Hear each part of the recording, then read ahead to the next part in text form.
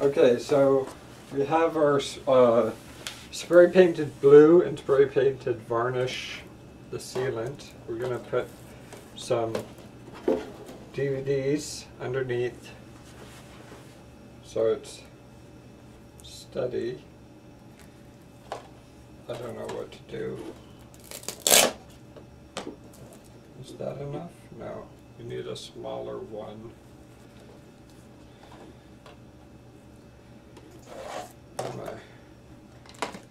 Fumes.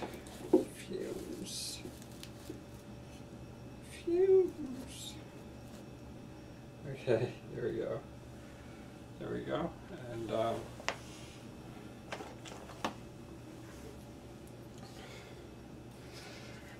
here we are.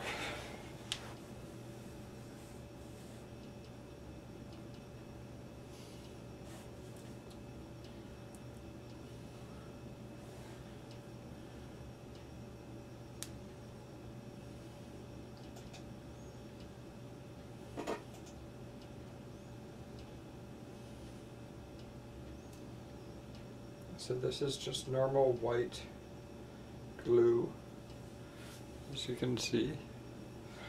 I got 3 of these bottles for $1.25 at Dollarama in Canada. It's a Montreal company.